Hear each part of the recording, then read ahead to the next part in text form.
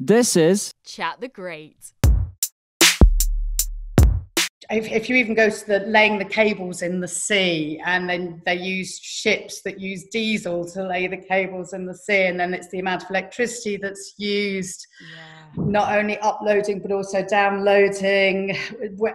That there's, again, scratch the surface, and there's just so much that you don't know about, and there have been sort of studies done that show that certainly now, when you compare it back to when sort of vinyl and CD pressing that was at its heyday, that streaming now produces more carbon emissions than the manufacturing. Wow, that's craziness. That's mad. Yeah, with streaming, a lot of the big companies are now using clean energy to kind of store all their servers. There's a really good book.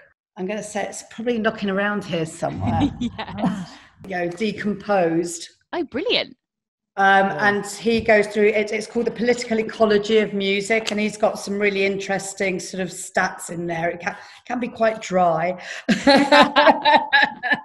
But it does kind of go through sort of what's happening now compared with what was happening sort of back in the past. And obviously a lot less vinyl and CDs are manufactured than they used to, so the amount of emissions now are way less than they used to be. But obviously there wasn't streaming back then, so that's now loads more. So it's so it's really interesting. And what we try to do is we kind of do presentations to people about this, just to get the discussion going and to get people thinking about it. But as I say, a lot of the time there is no total conclusion. It's just to make everything as good as it can be, to try to not to greenwash anything. I mean, there's some people that I know there's someone out there that goes, we use the greenest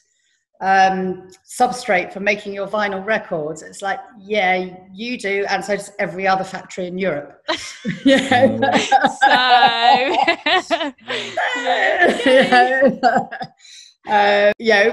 But granted, some of the factories in America aren't using that substrate, and the stuff that they use isn't as good. What do you think that? What do you think? Like in America, like they always do like a little bit later than Europe. This kind of like changes and measures. What do you think that? I guess it's probably political. Sort of Germany and Holland have always been at the forefront of sort of making everything more ecologically right, more sustainable. For years, and maybe because we're part of Europe, or were part of Europe. No. Don't get me started.